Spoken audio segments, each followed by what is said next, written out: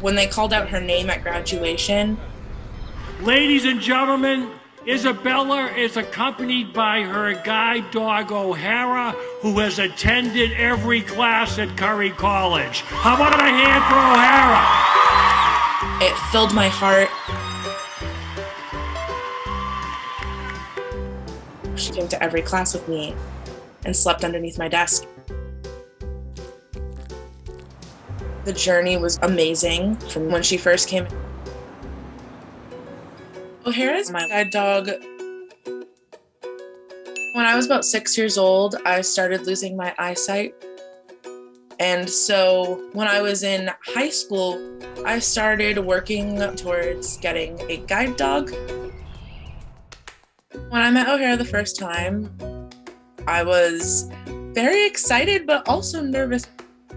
I didn't know if she was going to like me, but she came over, rested her head on my lap, and I knew then that we were going to be together forever. Wait. Nice. Her job is essentially to be my eyes. Her left. Good job. I was a biology major in college, and I needed to go to science labs. So I wanted to make sure that O'Hara was wearing personal protective equipment.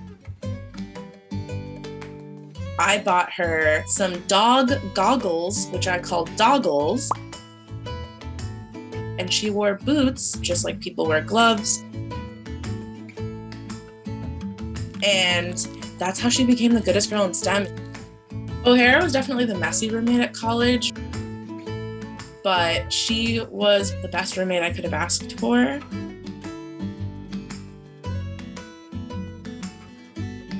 She distracted me when I was getting a little stressed out.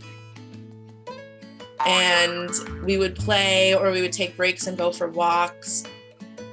She reminded me that I wasn't alone and that she was always there with me.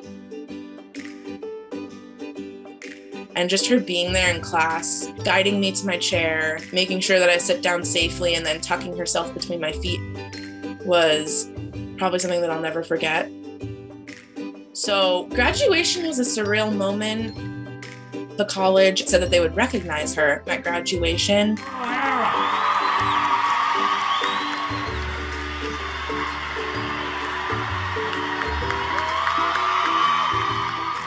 I got to move her tassel on her little cap and gown from the right to the left and officially have her graduate. It was rewarding for both O'Hara and I, because I was like, we did it, we finally did it.